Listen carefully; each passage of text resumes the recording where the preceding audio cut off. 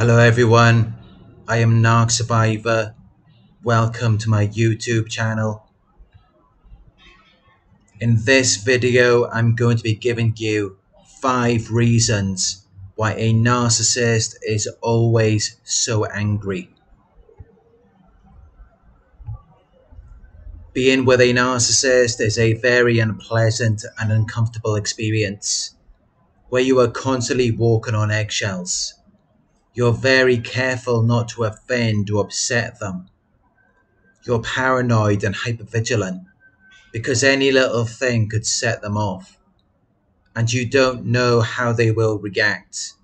So you learn to filter everything through them because they're very unpredictable, and their actions are often based on sudden and impulsive urges, desires, or ideas, which don't seem to have serious reason or purpose.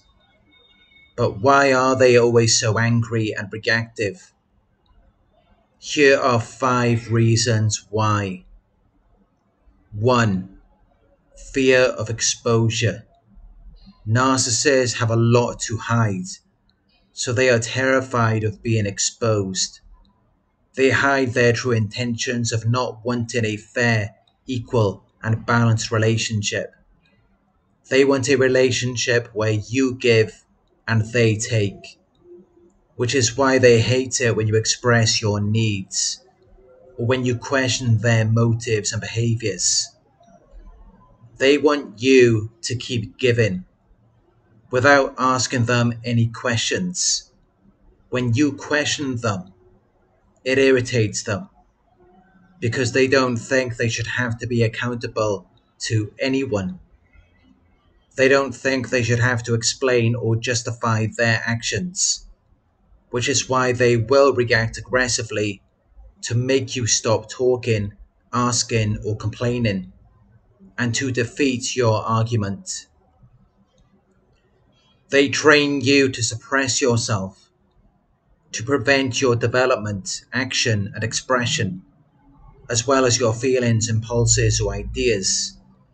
They restrain you psychologically and emotionally because they want to keep it a secret.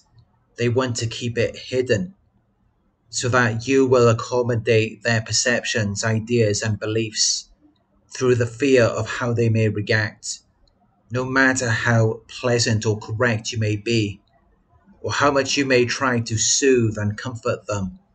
They will still blow up and overreact because they don't want you to know the truth about them. They don't want you to know that they are using and abusing you, which is why they wear masks and they pretend to be normal. They act like they have this unselfish regard and devotion to the welfare of other people, when in fact they only care about themselves. They have a lot to hide, so they do fear being exposed, which is why they will often use breadcrumbing, which is a form of manipulation where they will pretend to be interested or in pursuing or developing a sincere relationship to guard themselves from exposure and also to give you false hope. If you're finding this video helpful so far, please give it a thumbs up down below. Hit subscribe and click all notifications to be notified when I upload a new video. Thank you. Number 2, fragile self-esteem. Narcissists are disconnected from their emotions, so they are unable to regulate their self-esteem. They bottle it up. They repress and conceal their feelings until something happens, and then they become aware of how evil and wicked they truly are. Their false self was created to protect them from their shame and insecurities, which is why it only takes a small reminder of who they really are to set them off and cause them to lash out at you. But narcissists are primarily unconscious beings. They are not aware of their triggers or of their patterns of behavior. So they don't see that it is them and their trauma that is the problem. And instead they blame you for everything because they have built a wall around themselves.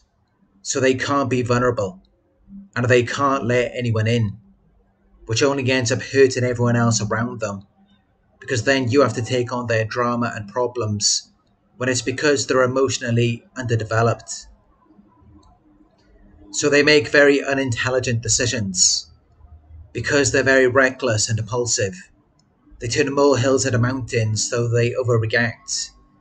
And they create a state of unnecessary fear and distress in everyone that's around them, which is done through their anger. They express anger as a means to blame and control you. 3. They feel flawed. Narcissists have to feel perfect and superior, which is why they have a constant need to prove themselves through gaining people's attention and admiration. They have a need to feel acceptance, which is why they can't deal with being ignored or rejected. It feels like a life or death situation to them, because it shatters the illusion of them being seen as special and as being better than everyone else. If you ignore the narcissist, they will attack and criticize you for making them feel unimportant. They will see your failure to act in accordance with their wishes or commands as disloyalty and disrespect, as though you have broken their trust or confidence, and as though you are being rude and discourteous. They will pursue their interests to forcefully attack and confront you, and they will not stop until they teach you a lesson, until they punish and hurt you for not being the perfect supply they wanted you to be. The narcissist lives vicariously through you. They live in a way that is experienced in their imagination through your actions, which means that they are dependent on you. They are dependent on people more than a codependent is. They need you far more than you need them. They cannot live without your approval, without your act of accepting and allowing something, of appreciating, liking, encouraging, and supporting them. But they do not want you to know that. 4. They feel pressure to uphold the false self.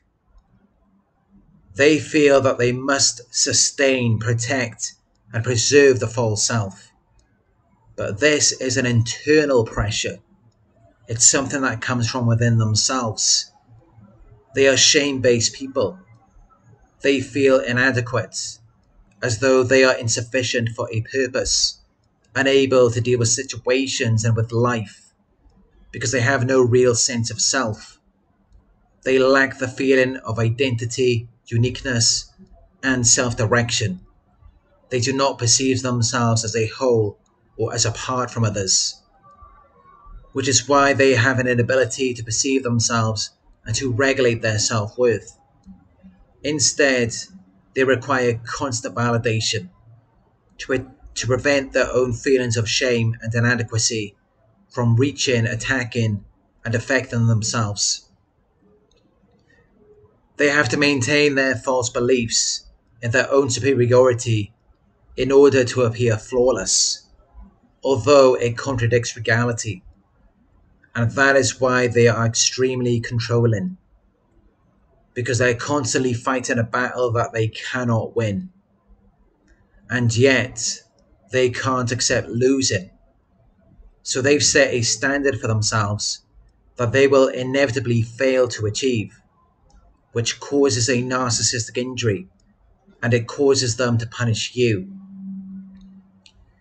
They are their own worst enemies, and yet they believe that you are responsible for everything that happens in their life.